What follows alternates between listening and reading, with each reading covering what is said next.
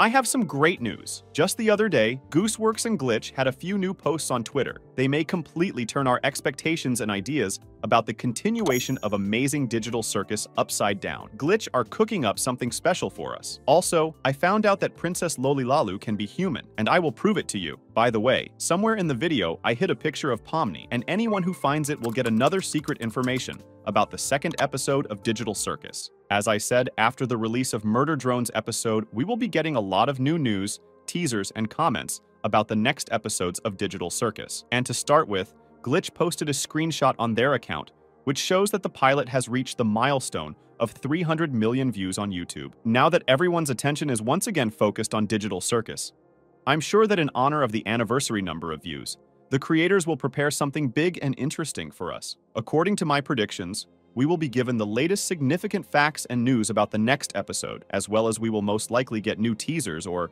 in the best case scenario, we will finally see the final trailer of the second episode. And the news doesn't end there. Already on her Twitter, Gooseworx has posted a new post warning us. She said that we should be prepared for the continuation of the series to be completely different from the pilot. What could this post mean? Could it be that the new episodes will be much longer in terms of timing? 3D animation is a very labor-intensive process, but as Gooseworx mentioned earlier, the story plan for the rest of the series has already been thought out and prepared.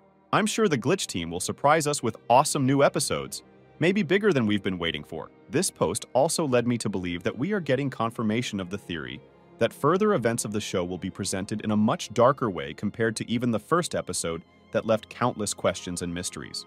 After all, I'd like to remind you, Digital Circus is based on the post-apocalyptic I have no mouth, but I must scream narrative, and we have absolutely no idea what is currently happening to people outside of digital space. However, the abandoned corridors of the office shown in the pilot, which looks pretty old, also the almost rusty computer doesn't bode well. One thing is for sure, we are in for a lot of innovations and changes in the second episode. Based on this, I have a theory that Pomni will not be the main character for all episodes. For the entire first episode, she seemed like the character closest to losing herself and abstracting herself. I've speculated many times before that this could happen and be a drastic plot twist that would strike a chord with many viewers. I would like to say that seeing what happens on behalf of other players would be very interesting and important for character revelation. For example, what goes on in the minds of the silent Gangle and Kinger anyway?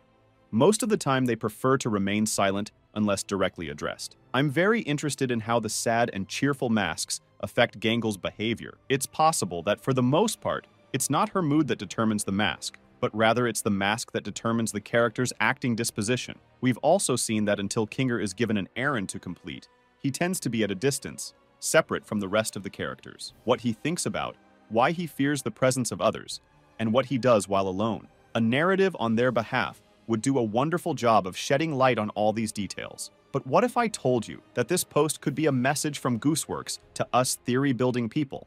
On her YouTube channel, Gooseworx recently released a video in which she clearly expressed her negative opinion of the poor quality third-party content on Digital Circus. This means that the creators of the series are watching the theories and debunkings appearing on YouTube. Many theorists, like myself, have often come up with the idea that the format of each episode will be structured similarly to the first, one location and one set of secondary characters per episode. I think Gooseworx may be hinting to us that we're drawing the wrong conclusions. From what we have so far, in the new episodes, we need to prepare for unexpected plot twists. A lot of these events that we were not supposed to know about based on the pilot episode. So what do you think of Glitch and Gooseworx's latest posts? What should we expect to see ahead? And that's not all the theories for today. I've theorized before that all people are in the digital circus for a reason. Many characters have to overcome their emotional and personal problems that they were unable to deal with before entering the virtual tent.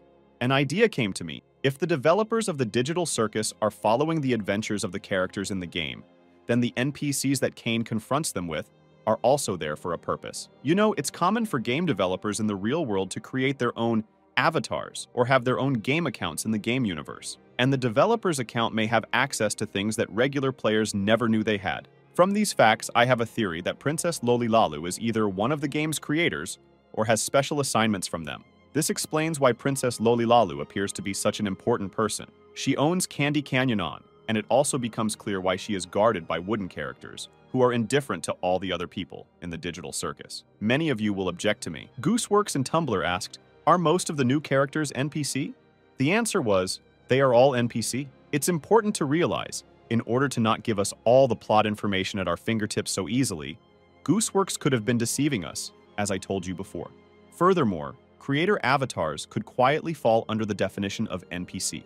Just because a character is an NPC doesn't mean the creators of the game can't control it. But then why did Lolilalu come to our heroes? Aside from inviting them on an adventure in Candy Canyon, the developer could have interfered with what was going on, because Pomni was noticeably to everyone, on her first day, too actively looking for a way out of the digital world. I think Lolilalu could be making sure that Pomni stops looking for a way out and gets distracted by other things.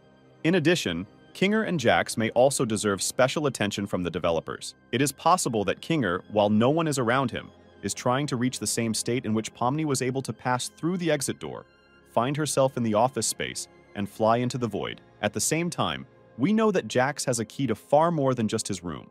We don't know why he has other keys. The thought occurs to me that Jax is looking for something in other people's rooms that could lead him to the exit.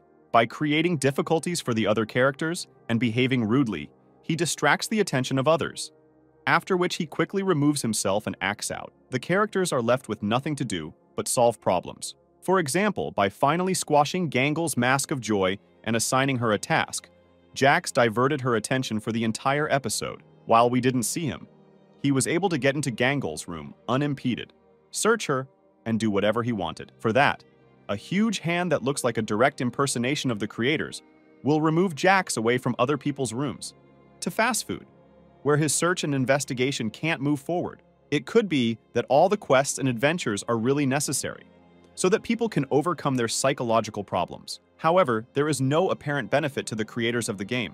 But if the adventures are only needed to keep players here for as long as possible, that sounds appealing to Kane and the developers. This way, Digital Circus won't be left without players and can always be updated with new content, bringing benefits, interest, gaining the attention of new people, and, of course, potentially bringing money to the team that created it. What do you think of the new Twitter posts by Gooseworx and Glitch?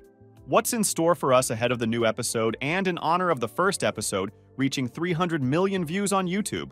Or do you think Glitch has its own teaser plan that doesn't include anniversary gifts for viewers? What is Gooseworx hinting at, and what changes are in store for us? Be sure to write your theories in the comments, and I'll be sure to read them, because it's your comment that will probably make it into the next video. Also, don't forget to like this video and subscribe to my channel. Good luck to everyone, and bye-bye.